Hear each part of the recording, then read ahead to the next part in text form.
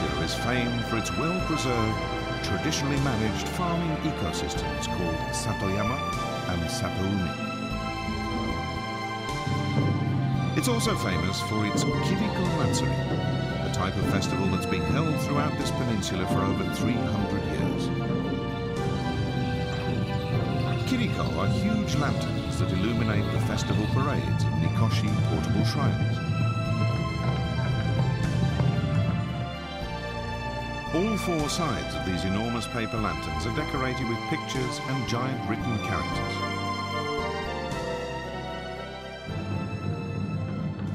During the night festivals, Kiriko in front and behind each mikoshi provide both light and spiritual protection for the shrines.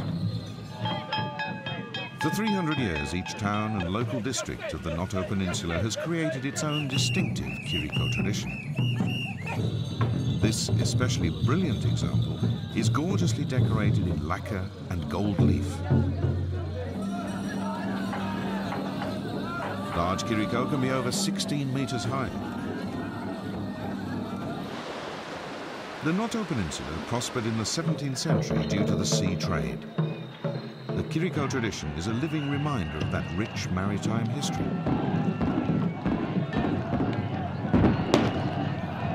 Our livelihood here still largely depends on the sea and on nature. We see these blessings of nature as a gift from the gods, and our Noto festival began as a way to offer thanks and prayers to our gods. As night falls, a mikoshi leaves the local shrine with its accompanying Kiriko to parade through the village streets, passing each house in turn. It's also taken down to the sea to bless the fishing boats.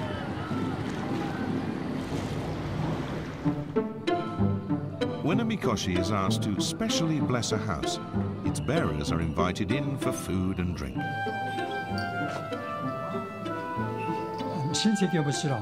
This event is a once-a-year chance to meet and talk with all our relatives, old friends and acquaintances. It's a great way to get together and everyone goes home happy. The crowds are swelled by locals returning to their hometowns for the festival. Now I can feel okay about the coming year. We work hard and save money so we can come and be part of the festival. The moment it's over, I start counting days. 365 to go. The Kiriko lanterns in this port town are unusually wide and colourful. They're decorated with paintings of samurai and other historical scenes.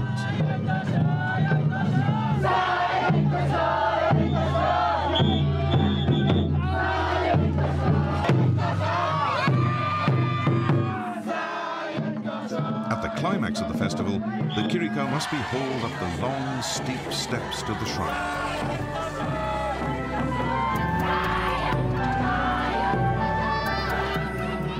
This is a task that calls for everyone to work together, for the whole community to use its strength in unison.